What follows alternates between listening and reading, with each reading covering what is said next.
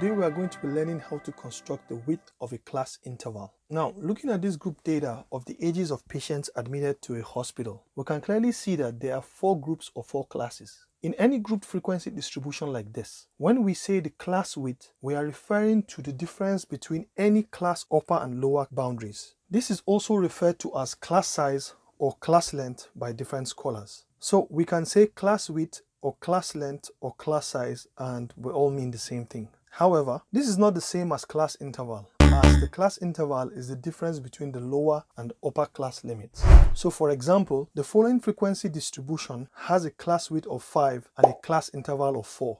Because if we take one class, say the second class, with an interval of 5 to 9 years, the class interval is the upper class limit, which is 9, minus the lower class limit, which is 5. So we have a class interval of 4. But for the class width or class size or class length, it is the difference between the upper and lower boundaries, right? The lower boundary of this class is 4.5, while the upper class boundary is 9.5. So 9.5 minus 4.5 will give us 5. Alright, so the class width is 5. You can check out the link popping up now if you want to learn more about the differences between class boundaries and class limits. Now, with this out of the way, how is the class width computed when all you have is the raw data?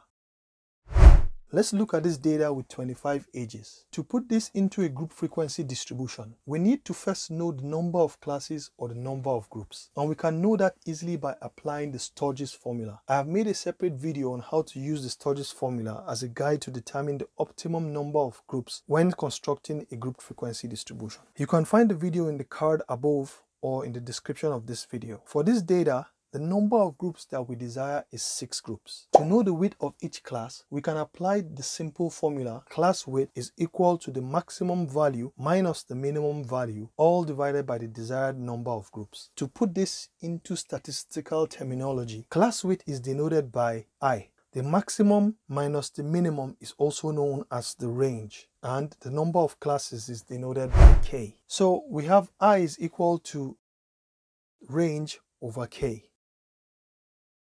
Super simple formula.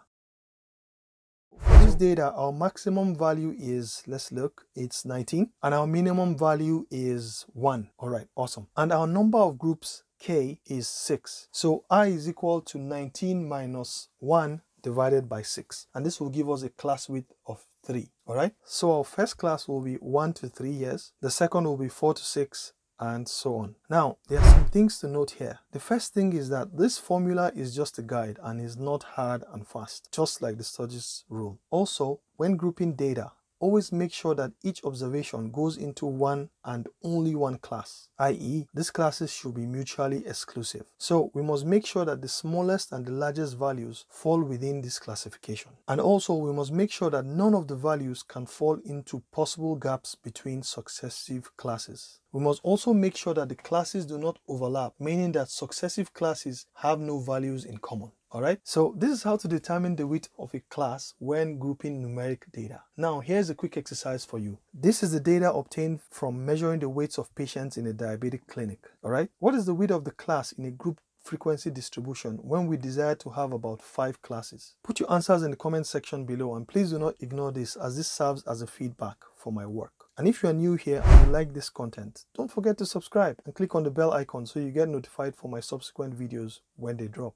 Also, like and share this video with your friends so as to help them in their academics and research. Check out my next video here to see the different types of class intervals, or this other video here to know how to construct histograms using class intervals. And as always, thanks for watching.